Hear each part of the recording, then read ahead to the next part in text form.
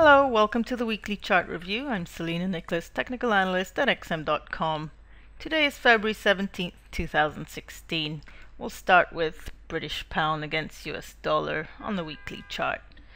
GBP USD was falling in a descending channel from a high of 1.7190. This was the July 2014 high. Prices paused at 1.4564, and then there was an attempt to correct higher to reach 1.5929. This was resistance at the 200 EMA moving average. Then prices turned back down, broke the key 1.50 level to drop down to 1.4078. This is a multi-year low, a low not seen since 2009. Now the move below initial support at 1.4350 strengthened the bearish bias and signals further downside right now. So the immediate short-term target now comes in towards the 1.42 and 1.4150 area. Then the next target would come at the 1.4078 low. Looking at the technical indicators, they support a bearish bias. RSI, MACD, both in bearish territory. Also, there was a bearish cross of the moving averages. The shorter term moving average is now below the other two. And this happened back in January 2015. Now let's look at the dollar versus Japanese yen. USD JPY has been trending down since May 2015 high. We had a high at 125.84, not seen since 2002.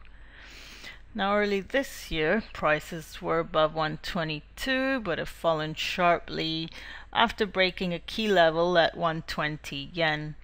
Prices reached now another key level at 111 yen. There was a slight dip below this level to 110.96 last week.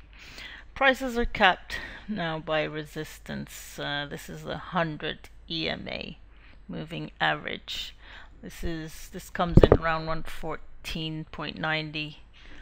Prices are now pivoting the key Fibonacci level, 23.6 Fibonacci of the retracement.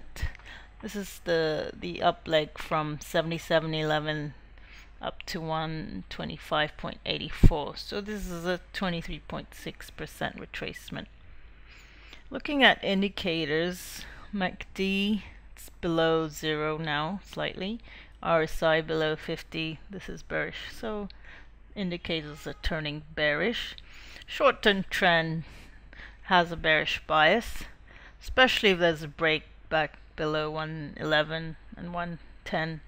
Only a move back above 118, 120 would bring the bias back to neutral. Now let's look at Euro USD on the weekly chart. Yesterday's very low close. We had a close that led to the candle topping at 1.1375. Today we're heading lower. There's a bearish bias now towards 110 level, another key psychological level, but it's like the midpoint of the recent range. Euro USD has been trading sideways since March 2015 between key levels of 1.0005 to 1.1500. So if prices remain above this 1.0005 level, there is no change in the neutral view. If we look at oil now, US oil, it's pretty bearish. $30 is a key support area, being tested a few times in recent weeks. So we could say there is some kind of a bottoming around this area, at least for now. But looking at the moving averages, they're negatively aligned. So this is looking very bearish, supporting a bearish market structure, and also RSI is turning bearish, and MACD is below 0. But for now, we could see prices are just bottoming around the $30 level. So thank you for watching and have a great day.